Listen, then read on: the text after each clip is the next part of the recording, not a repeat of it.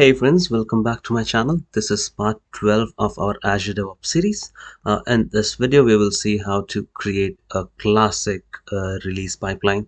So these are the classic ones where you have a UI and you use the tasks from the UI to create your pipelines. These will be deprecated soon, so I wouldn't recommend you to create pipelines via these, classic tasks and classic pipelines and releases.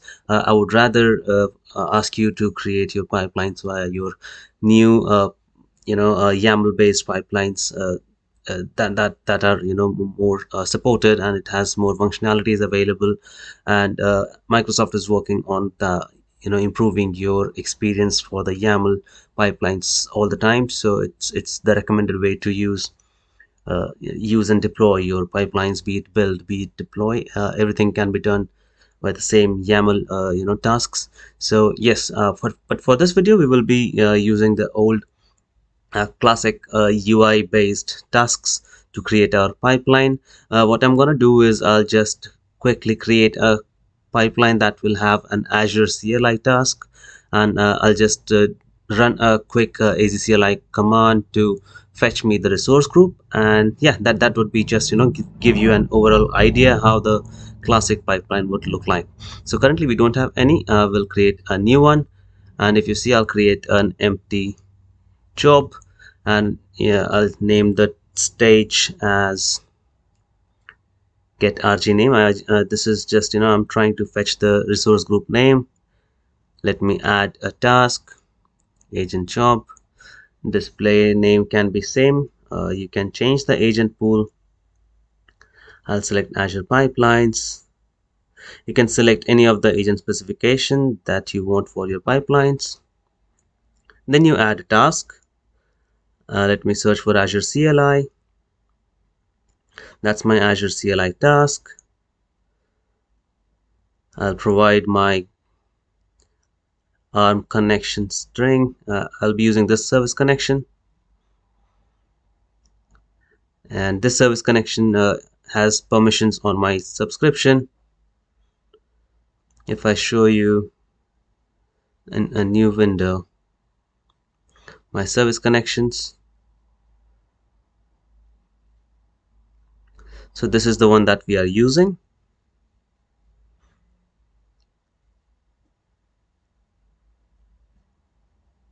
And I'll run a partial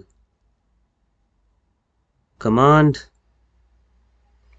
inline, actually partial core, and I'll just pass the AZCLI command. So it's just a basic AZ group list, and then I'll query the name and location, and I'll have an output as TSV. So this, I just want to show you how this will look like and how you run it. But this is a very basic release pipeline, the old classic release pipeline. I'll create a new release, and you can see the release one has been created. So Microsoft has made some improvements. That's what they're letting us know here.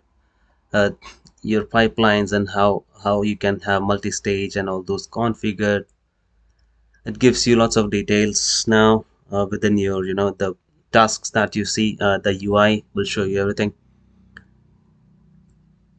be it environments. So environments is a way to control or have approval gates and all. So this is the pre and post deployment approval gates. So if you want an approval before running a task or before running a stage or after, you can configure that. You can link your work items. You can have logs that is in progress, like I'll show you when I run my pipeline. And you can have your test results. If you have any of the tests in your pipeline, you can do that. So this is our pipeline that we ran.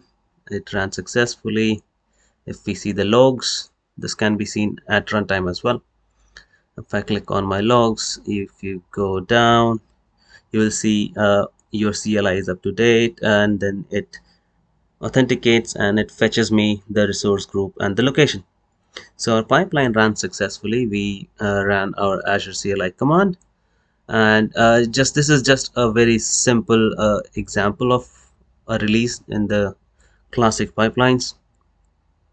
Similarly, you can run any kind of pipelines, like deploying a Python app, deploying a Node.js, and the first stage is where you add the artifact. That's where your build pipeline would be. This is where you change your pipeline name and saved. So let me show you how to disable this classic pipelines. If you go to settings, project settings, scroll down, then you can disable creation of classic build and classic release pipelines. When this is enabled, as in the creation is disabled, you can run your existing ones, but you won't be able to create new ones. So if I go back to my pipelines, releases, these are the YAML ones, but we are looking for the classic. So you go to the releases, and you can see creation of new release pipeline via the classic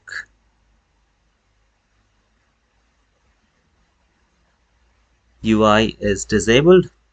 So creating importing release pipelines is disabled. Contact your project organization administrator for details. So that's how you create a classic pipeline, and that's how you disable creation of any classic build and release pipelines in your organization. Thanks for watching, and keep supporting.